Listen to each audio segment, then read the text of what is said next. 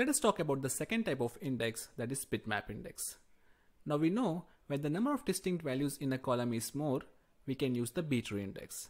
But what if the number of distinct values in a column is less?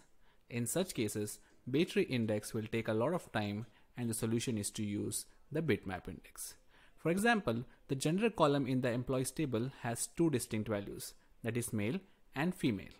And if we consider an example of employees table having 100 rows, then 50% can be male and 50% can be female. And if I fire a query, say select star from employees, where gender is equal to F or gender is equal to M, it is going to qualify for 50% of the table rows. And if we use a B-tree index in such case, it is going to take time. And using a bitmap index in such cases will prove to be beneficial. Now bitmap index, like a B-tree index, can be a simple index or also a composite index. Now how does the bitmap index actually works? So Oracle will first convert the row IDs of the indexed values into bitmaps. So bitmaps are basically zeros and ones. And once these bitmaps are created, and an OR operation is being performed on these indexed values. After these operations, the resulting bitmaps are again converted back into the row ID to fetch the associated row. We'll talk about how this actually works in the forthcoming slide using a couple of examples. Some of the advantages of bitmap index are multiple columns can be bitmapped and ORed, and they are used in case of a data warehouse operations, because in data warehouse operation, large data sets are being pulled. One beautiful advantage of bitmap index is that the null values can also be included in the indexed column, which is not possible in case of a B-tree index. Also, it consumes less space than that of a B-tree index. Now let's see the working of a bitmap index with this example. If we fire a query, say select employee ID from employees where gender is equal to F, and if we have created a bitmap index on the gender column, then each row value of the gender column will be bitmapped as 1 if the value is female. For example, if the first row of the gender column is F, then it is bitmapped as 1. In this case, second row is also bitmapped as 1. That means the second row is also gender is equal to F, third and fourth, and so on.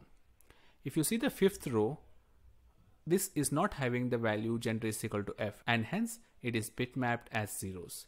You can see such zeros across. And then when we fire this query, select employee IDs from employees where gender is equal to F, only the ones will be retrieved and the associated row IDs can be fetched. Similarly, when we execute select employee ID from employees where gender is equal to M, all the row values where gender is equal to M will be bitmapped as 1. So these are the row values which are bitmapped as 1. That means the gender is equal to M is the value here, and all the other values, whether it is a null, whether it is F or any random value, will be bitmapped as zeros. And when this query is executed, only the ones will be picked up and the zeros will be discarded. The bitmapped ones which are being picked will be converted back into the row IDs to fetch the associated row values. Let's take a look at one more example. In this case, I have created a B-tree index on the gender column and also on the hire date column. Now let's see it's working when I fire this select statement, select employee ID from employees where gender is equal to F and hire date is greater than sysdate minus 365. So what happens in this case is each row value where gender is equal to F will be bitmapped as ones and the rest will be bitmapped as zeros. Similarly, all the row values whose hire date is greater than sysdate minus 365 will be bitmapped as ones and the rest non-qualifying will be bitmapped as zeros. And on these bitmap data sets, AND operation is being performed, that is 1 and 1 is equal to 1, 1 and 0 is equal to 0, and so on.